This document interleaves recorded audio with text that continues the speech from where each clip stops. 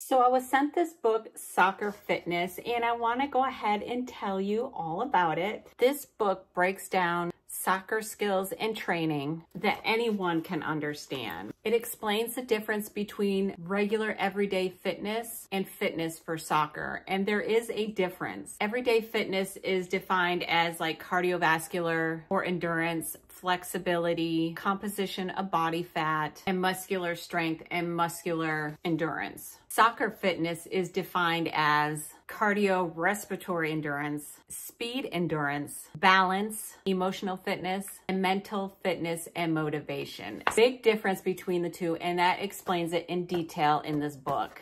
It explains in detail how each one will help and why it is needed. And it gives exercises for each element, and it finishes with a proper diet section, which is always important. If you're looking for a book on soccer fitness, workout routines, secrets and strategies to improve your soccer fitness, definitely give this one a try. I really think you're going to enjoy this book.